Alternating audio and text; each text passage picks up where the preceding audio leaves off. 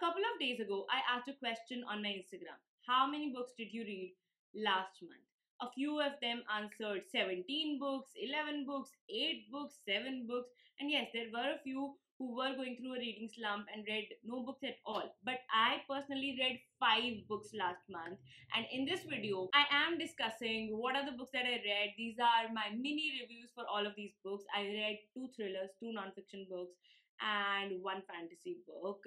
So without further ado, let's get started. But before that, hi there, I am Manpreet. I make book related videos on this channel. If you're new here, please make sure you subscribe, follow me on my social media, and turn your notifications on so that you get notified every time I post a new video. I plan to bring up a lot of new videos this month.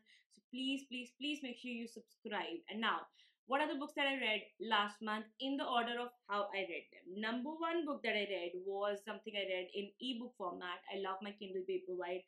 If you want to purchase it, the link is down below in the description, affiliate link. But yeah, I read Into the Water by Paula Hawkins. Now, Paula Hawkins is the best-selling author of The Girl on the Train.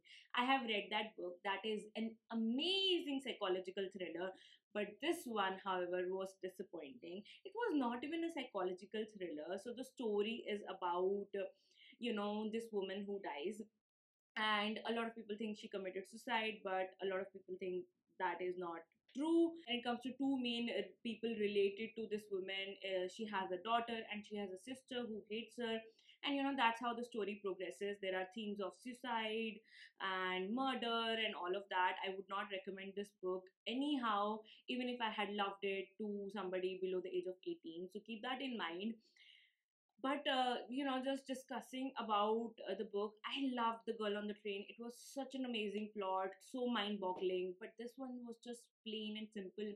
Even though the concept and the setting of this book was something I loved. I love, so Into the Water, obviously it's around water, there's a big river, and that plays a big role. That's a big character in the book. But somehow I did not enjoy this book at all. I would give it 3 out of 5 stars. Would ask you to just skip it if you do not want to specifically read this book. If you are just looking for a thriller, look for some other one, not this one. This is what I feel. Coming to the number 2 book that I read last month, and that was a non-fiction, Attitude is Everything by Jeff Keller. This is a book on motivation, and it's a very short, simply written 125-page book that I absolutely loved. I have a full discussion, as in what are the points that were discussed in this book and what I liked and disliked about this book. I have the whole video up already. I'll put it up in the I button or down below in the description, so do check it out. But anyhow, I feel like this is a really good book which you can read if you are looking for some motivational read this year. It's short, it's not even that expensive, and also it is something that can be easily read, and the concepts are something that are good as well. I did not like that there are few stories in the book. I feel like when it comes to self-help books, and when somebody is teaching you something like this, they should get in a lot of examples, just a lot of stories that actually help the book get better. This book did not have many of those. It did have a few, but overall I really loved this book. Gave it 4 out of 5 stars. So I would highly recommend it to you if you're looking for a self-help book, a motivational book. Number 3 book that I read last month was One Arranged Murder by Chetan Bhagat. Now, I did not like this book at all. This book takes up the characters from the last thriller Chetan Bhagat wrote, that was The Girl in Room 105, Keshav and Saurabh. And this time, Saurabh's fiance is dead. Who committed the murder? Who is responsible? That is what the book is about. And it was not at all good. The characters were really shallow, and there was a lot of fat shaming in the book, which I know if I don't mention it, you guys would ask anyhow. I will have a full review of this. But yes, I feel like there's a line, fat shaming as a part of the book, that is something I would read. But fat shaming just to make it feel disgusting, fat shaming done in this disgusting manner, and done it like that, I just hated it. But I sort of also ignored it for the most part of the book, because why dwell over it that I hated it and it has been done disgustingly. But anyhow, plot was not at all that good. I mean, I feel like I had expected a lot because, after a while, Chetan Bhagat have been writing since a long time, so I had expected a solid plot at least, or some sort of like good writing, but there has been no improvement. I read a non-fiction by Chetan Bhagat last to last year, I guess, and I really liked it, and I felt like, you know maybe I have read a few of his books a long time ago, and then I did not read a couple of his problematic books and then I read this one, and I had expected something would get better, but it got worse. Or I would say it is just how it is. But I really did like Two States, Three Mistakes of My Life. I did like those books, but this one, 2.8 out of 5 stars, would not ask you to read it. There are so many thrillers out there. Even a newbie Indian author, a good newbie author, would do a better job at this. At least how the plot should have been, not should have been, or how the plot could have been, or how the characters are. Like, there's nothing in the book that is readable that should be read. I feel that way.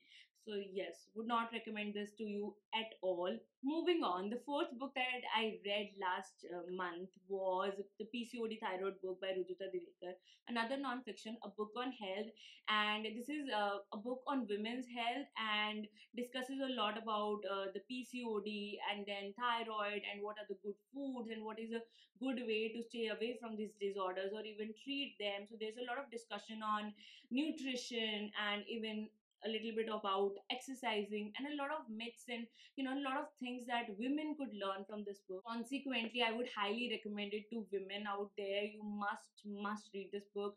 As women, even like in this book, it is quite well established that women do not really take care of themselves, and we should start because a lot depends on us, and we should be taking care of ourselves and respecting ourselves. And I feel like for that you must be reading this book. This is something that will teach you a lot. I mean, these disorders, I did not like was going through it, thankfully and gratefully, and I hope it stays that way. But I did want to read it to just know about it, because these disorders and these health issues are creeping into the life of women and even young girls so much that we should be talking more about it. So I would definitely recommend you to read this book. And even if the women in your house do not like to read but you like to read, I would say read this book and make sure you are telling them about everything you learn from this book. That would be a huge favor, and a very good thing you will do for the women you love and respect. So ultimately, I gave this book 5 out of 5 stars. Could not find anything that was not that good or for which I should cut out my ratings and give it 4 or 4.5. It is just absolutely brilliant. You must read it. It's a book on health. It is for you. Read it. And lastly, the book that I finished reading last month, I feel like I messed up the order because I read Sinbad before PCOD thyroid book, but that is how Goodreads is showing me. Anyhow, I read Sinbad and The Trumpet of Israfel. So Kevin Missal, one of my favorite authors, he has done really well with the series he has been writing, and he writes a lot, which I love. So this is something that I read, and I have also reviewed the book, and I really liked it. This is a fantasy novel, and Kevin Missal has been writing primarily mythology fiction. This one combines Greek mythology, other mythologies, and it is a proper fantasy novel. I really liked it, but I did not like the world building at all in the book. I feel like, yeah, maybe the author did not really focus on the world building, but a fantasy book with bad world building is not a good book. So there are a lot of elements that I liked in this book. I did give it 3.8 out of 5 stars. It's easy to read. It's a fantasy by an Indian author. It's a good fantasy, but the world building was not that good, which I did not like at all. Because I personally feel that in a fantasy book, world building has to be great. Not even good, has to be great. Anyhow, this also has like, now I think I did not mention it my review that I did, a full review of the book, but I discussed a lot about how this was not a good romance novel, how the romance was not that good. And none of you asked me, I'm thankful about that. But why was I focusing so much? Because on the romance, because there are fantasy novels out there which do not have any romance at all, or which have a very small romance in it. And there are fantasy lovers who just do not like romance in the book. Why was I focusing so much on this one? It is because in the back cover and how the book has been promoted, it says a lot about like this is a fantasy book, this is a Sinbad story, but it is a romance story, on the base of it, but it was not that good of a romance, which is why I had to mention it multiple times. So yeah, apart from these two things that I did not like, I really liked this book. It was smooth, and it is a really good book when you consider it's a book by an Indian author and a fantasy by an Indian author. So yeah, this is the fifth book that I read last month. I did mess up the order of how I read it. I shouldn't have mentioned it in the beginning of the video. Anyhow, there are two more books that I have been reading since last month, and those are, number one book is The Mystery of the Blue Train. I actually read 50 pages of this book last month. Really looking forward to completing this. If you don't know, if you're new on the channel, I like to review Agatha Christie books, and I have been reviewing, reading all of them in the order of publishing, the Poirot mysteries, and have been reviewing them. I do have separate reviews for all the books that I've read until now. I will link the playlist down below in the description. But yes, really excited to read this one. And lastly, I read 20 pages of Brand New Start by Mainak Dhar. This is again a non-fiction. This is a non-fiction book on personal branding. I do plan to do full reviews of both of the books, so I will be discussing more about these in those videos as well. Anyhow, yes guys, these are all the books that I read in January. Tell me what you read in January and what you liked the most and what you did not like, because we are a community here. It is not a one sided conversation. It's not just me wanting to tell you what I read. I also want to know what you read. So comment down below in the description, not in the description, comment down below just what book you read. And yes, thank you so much for watching this video. In case you want to support the channel, do consider buying from my affiliate links, and also hit a thumbs up to this video, because just that action, which is all free, you do not have to make any purchase, just a thumbs up will actually help my video a lot and help me grow more. Okay, and thank you so much for watching this video. Just the fact that you have watched it until now, that is a huge support for this channel. That does a lot for this channel. So yes, thank you. This is Mandy signing off. I'll be back with another video very soon.